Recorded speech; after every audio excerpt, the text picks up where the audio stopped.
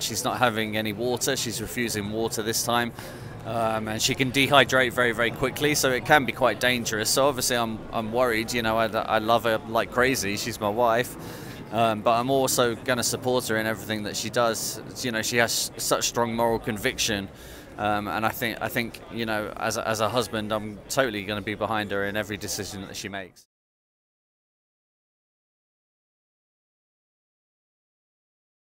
Stop.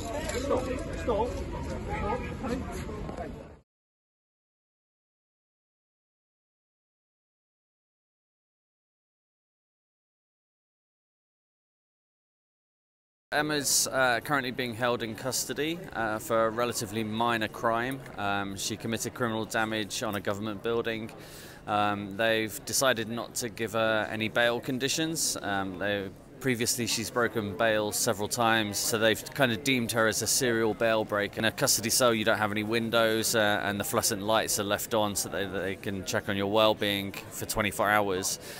So it's not particularly a nice environment to be in for such a long period of time.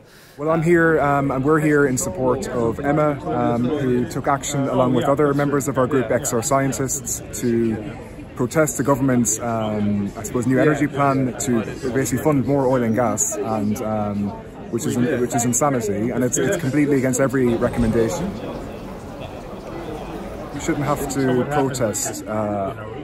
We produce data, we produce recommendations that governments should act on. She shouldn't be in that situation in the first place, and no one should. That the police are implementing an action on behalf of the government which is wrong, that we should be allowed to peacefully protest and reach the people about these crises that we're facing around biodiversity and around climate change.